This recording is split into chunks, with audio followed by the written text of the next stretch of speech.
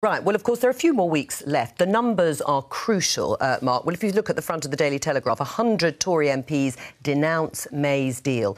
Is it really 100? Well, denounce May's deal is a very careful turn of phrase. I've spent most of this week with the joyous job of ploughing through the websites and Facebook pages of Conservative MPs to find out what they've actually said. So ConservativeHome's estimate this morning is there are 64 Conservative MPs who are on the record as opposing the deal. That means either they're going to vote against or they've specified that they will not support it.